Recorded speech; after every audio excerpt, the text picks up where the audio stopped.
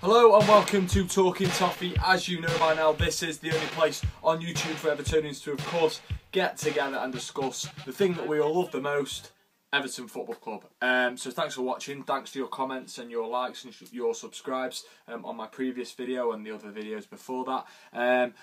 As you know, in my last vlog I did say I was going to do a review on the transfers inward bound to Everton Football Club, but I've kind of going to put that on hold now. I just want to ask you a few questions really about the player that we're about to sign from Club Bruges, waiting for FIFA to clear that.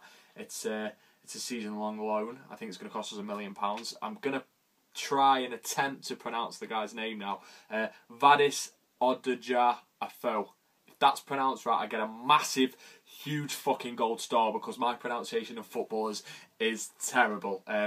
I always wanted and thought that I could maybe one day become a football commentator. However, due to my piss poor pronunciation of footballers and anybody really with anybody that's got a surname that isn't Smith or Jones, I'm going to struggle with it, alright? I'm going to struggle with it. So if I've got that right, you can mark me out of 10 for that actually, my pronunciation of Vadis Odjidja-Ofoe. Mark me out of 10 for that one. If I've got that right, massive gold star. But I want you to tell me about this guy. All I know is I think he's a defensive midfielder. I think, and he's been brought in to beef up the midfield. He's obviously from Belgium, which means he's Flemish. Yeah, that's the posh word for someone from Belgium. And I know that he's actually fallen out with his manager as well.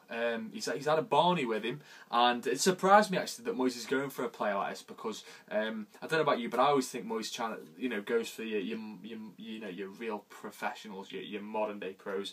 For people like Phil Jagielka or Hibbert, Osman, the kind of lads that don't really say too much, and the ones that he seems to have that are a bit more outspoken.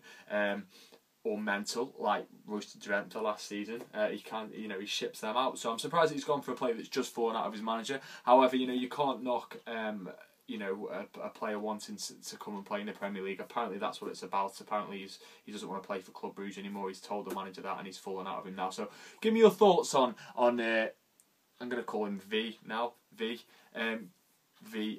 There you go.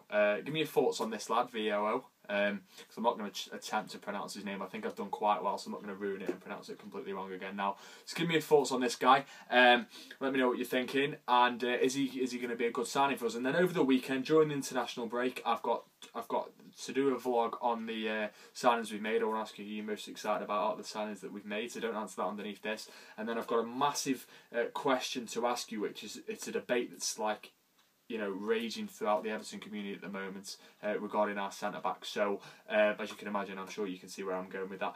But I'll try and put them up over the weekend because Everton haven't got a game. England are back at the international boring shite. So, I've noticed that I've sworn a lot in this vlog. I do apologise about that if you're watching and you're under 18. I don't normally swear. Swearing's bad.